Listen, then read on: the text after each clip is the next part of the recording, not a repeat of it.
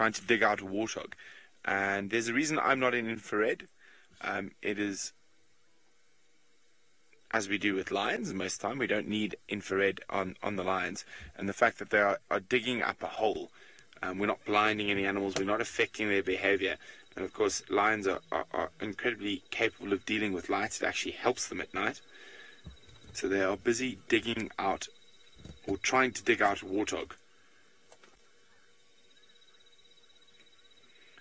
Now, after the rain we've had, the sand's a lot softer. So look how deep she's going in the hole. Look at that, look at that. Just her bottom showing. There might be piglets in there. Now, these are the 3 mothers from the Black Rock Pride. Now, of course, warthogs have multiple bolt holes.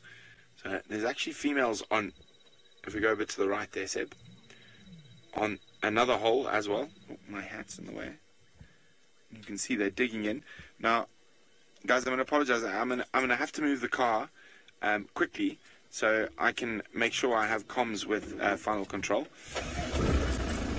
Which all it means is I'm not going to disturb the lions. I got a bit of breakup from Rebecca saying she's going to stick with us. I'm just going to get a little bit higher on the hill, so I guarantee we've got comms with Rebecca. I mean, while the lions are trying to dig out this warthog. Now, there could be piglets in there, so be warned. If they are successful, it could be very, very graphic for sensitive viewers. Okay, Becca, can you try to talk to me? I just want to test my comms in this area to know whether I should stop or not.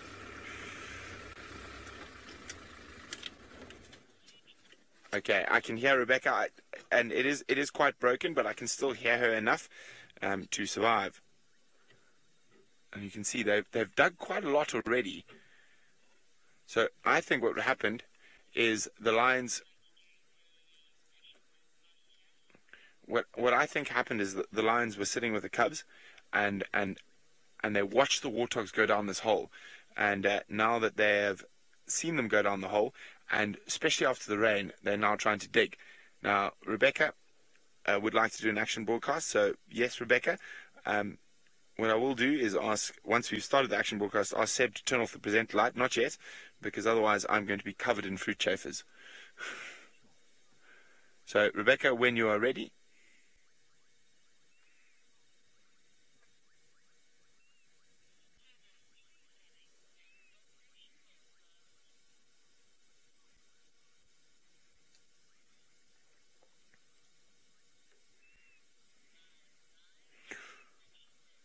Welcome to everyone. We are with the Black Rock Pride, the 3 females that have 9 cubs, and they are busy trying to dig a warthog out of a hole. And you will notice that I'm using a spotlight, a white light, and there's a very important reason I'm doing that, is lions are able to deal with the light, so we're not affecting the situation that's happening. So that's the reason I'm using white light, so we can see a bit more. So normally we'd use infrared light if they were stalking up to something, but we have the white light on now because obviously the warthogs are under the ground. The lions are not affected at all by the light. By the way, I forgot, my name is Brent. Sebastian is our camera, and we're live from the Masai Mara in Kenya. Now, what I am going to do is ask Sebastian to focus in on the lions. I'm also going to ask him to turn off the light that once we're on the lions that is on me, because after the rain we are... Oh, there we go, something happened. Oh. Now, that amount of dust that just shot out there, it's an aardvark. It's actually an aardvark. It's not a warthog they're after. They're after one of the most seldom seen animals in Africa. It's an aardvark. You can actually hear it beating its tail and digging.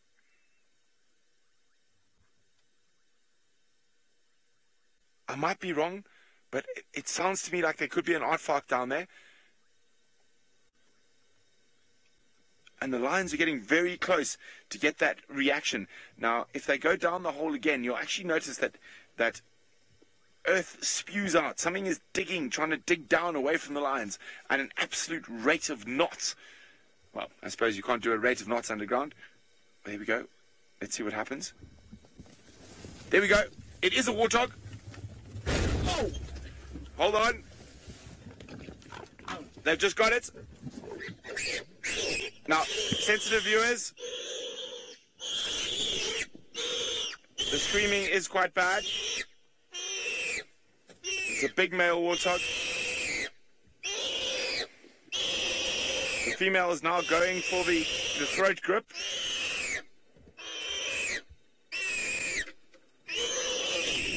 There we go. She's now got the throat. Now one of the reasons the predators go for that throat, I know the sound is really disturbing, is to try shut down that screaming so it doesn't attract unwanted lions or hyenas.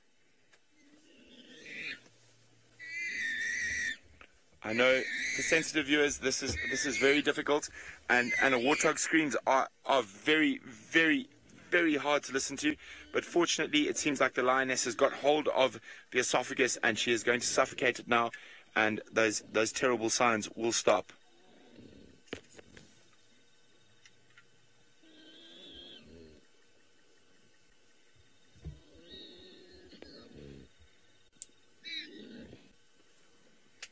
So I think we arrived at the most opportune time.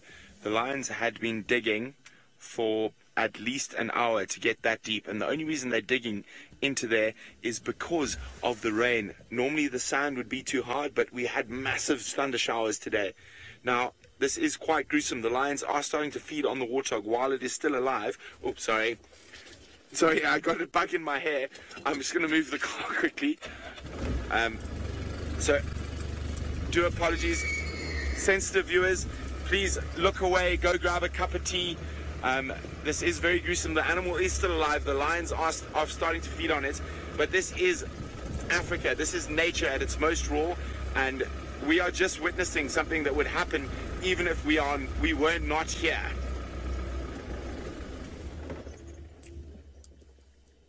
Now, those screams might attract the male lions to the situation.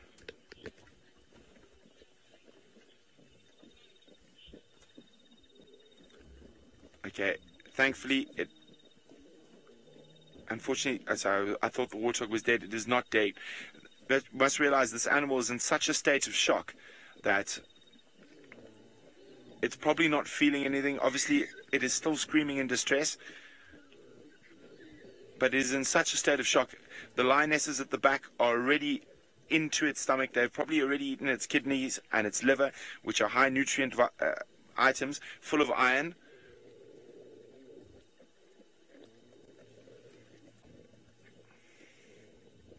Here we go. I think it's not long. As I said, for sensitive viewers, this is very difficult. I do apologize, but this is what happens out here on a daily basis in Africa. Now, these three females have 9 little cubs that they have to feed and have to produce milk for. So this warthog will be an incredible source of nutrients for them to be able to feed their little cubs. So we do have a few questions. Sorry, I just didn't catch them there. Rebecca, can you go again?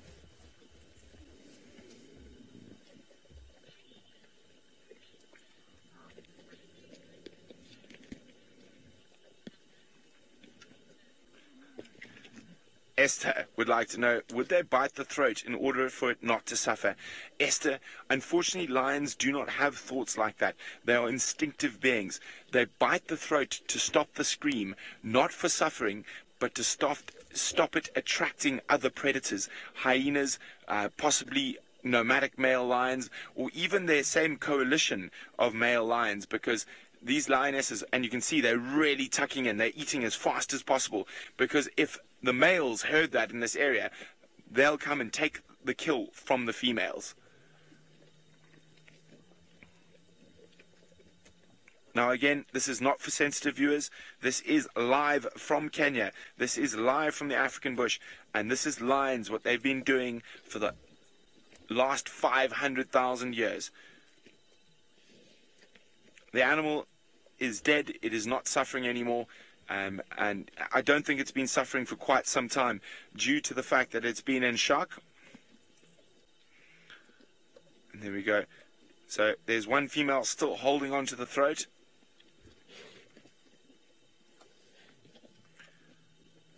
I think the animal is dead. She's just making doubly sure it's dead. Now, a big male warthog like this is a very dangerous animal for lions. They have incredibly sharp teeth. Their tusks, their bottom tusks, known as tushes, are as sharp as razor blades. So they are able to actually inflict incredible damage to lions. So they have to be very careful when... Oh, lioness is looking up, and I said that screaming might attract male lions. Let me just have a quick look with the spotlights around. So far, luckily for the girls, no sign of male lions.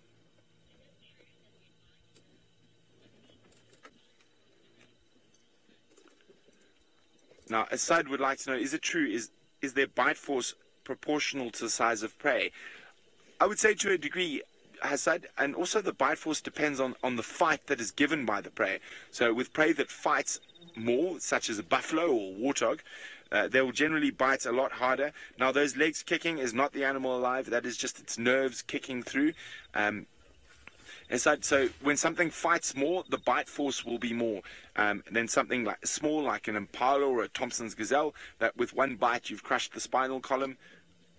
But with something as big as a warthog, now a big male warthog can weigh nearly as much as a lioness, up to about 110 kilograms. A lioness only weighs between 120 and 130. And with those sharp teeth, it is a very, very dangerous prospect for these girls.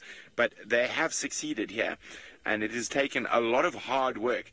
Now, some of you are wondering whether we've interfered in the situation.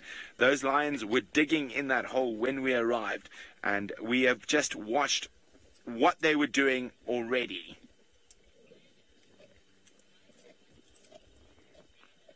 Gerda was wondering why was the one not eating. She was making sure it was dead. She's now 100% sure it's dead, and she is now licking, and she's about to start feeding. There we go, as she goes. Now, a lion's tongue is like really, really rough sandpaper. If it had to lick your arm, it would actually take the skin off. So what she was doing, and she's doing it again just in case, because a warthog is such a dangerous animal, she's trying to make sure that it is absolutely dead before she starts feeding. Now, as I said, it's quite a good meal for lions. It's over 200 pounds of meat. Taryn, this is a very interesting question, and I've been wondering the same thing myself.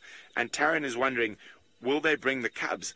Now, we are only probably 300 meters from where the cubs are, and they have 9 cubs. See, there we go. She's just worried the danger the warthog poses. She's going back onto the throat, even though I'm very sure it's very dead. So I'm going to apologize, Seb. I'm just going to put the spotlight where I can hold it more steady. Sure. There we go. How's that?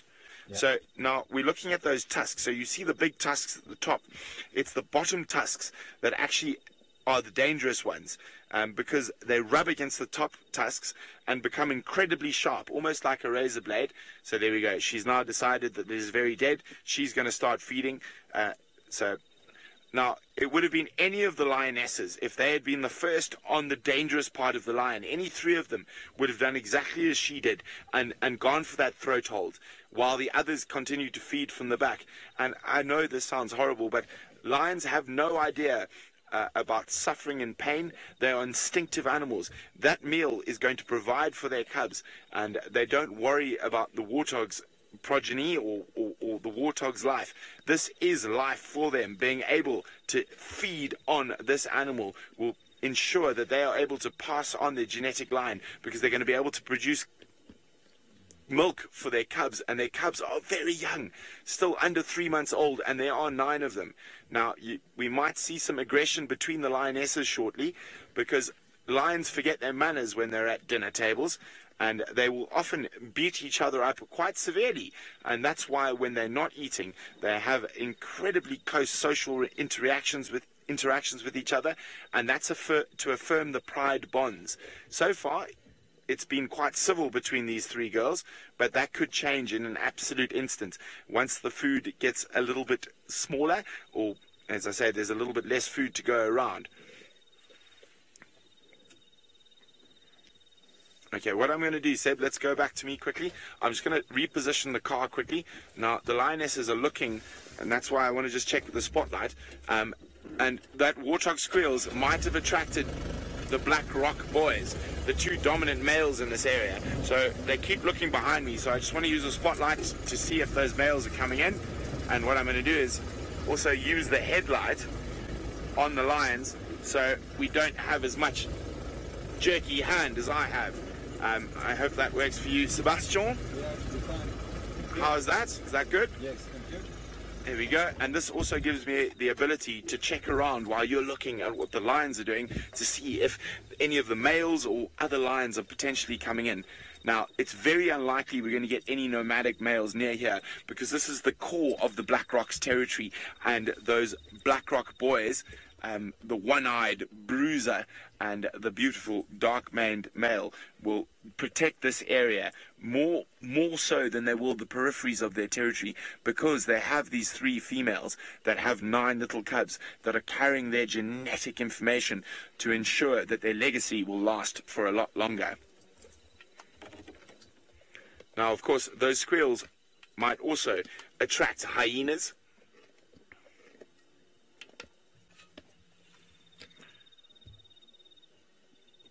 Now, again, as I say, to those of you who are sensitive, this is a fresh kill. There will be a lot of blood.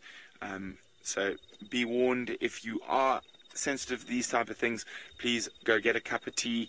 But just remember that this warthog, in dying, has provided the mothers of 9 little cubs an incredible amount of protein where they will be able to produce milk. Sebastian, sorry, can I ask you to turn off the little light behind me? Sorry, there's a lot of bugs around tonight. We've had a lot of rain. John is wondering, where are the male lions? So this is the core section of their territory. The male lions will spend a lot of time here, but they will move vast distances from here, patrolling the edges of their territory, making sure no other males can sneak in, because if another male lion comes across the cubs, and there are 9 of them, probably 400 meters from us, hidden in the rocks, if another male lion came across them, he would absolutely kill them. And so they make sure the boundaries of their territory are very safe, so the females are able to hunt in the core of their territory. If they are close by, being a male lion, there's a reason there's a cliche called the lion's share. If they are close by, they will come in and chase the ladies off and take the lion's share. But it looks like the boys are out on patrol, and far enough away that they did not hear the squealing of this poor pig, and they have not rushed in. They could still be on their way. You never know. Remember, this is 100% live from the middle of the African bush. We're in one of the most remote areas you can get in the Masai Mara, with one of the most spectacular prides, and definitely one of my favorite prides of lions, the Black Rock Pride. We're about halfway between one of the main camps and the Sand River gate. So we are only about 3 or 4. No, I exaggerate. So we're about 1.5 kilometers from Tanzania. As I say, we're right in a remote corner of the Masai Mara. Now, it looks like the ladies are going to continue munching on their. I thought I heard something behind me. They're going to continue to munch on their bacon for dinner. And it doesn't look like we're going to get any more interaction from the males or what coming in, but you never know what happens. As I say, we are live from one of the most remote areas in the world, the Masai Mara in Kenya, and we have just witnessed something that very few people get to see: lions digging out a warthog and catching it. This has been absolutely incredible. My name is Brent, and my cameraman is my good friend Seb, and we've been very, very privileged to be able to share this with you, even though there were some very gory and difficult parts to watch. This is nature, and this is what happens on a day-to-day basis in Africa. Now, of course, you never know when we might go live again, because we're going to be out following lions, leopards, or cheetahs, or even hyenas. Any fascinating things we come across in the African bush, keep an eye out for that go live notification, because you might see me again in a short little while.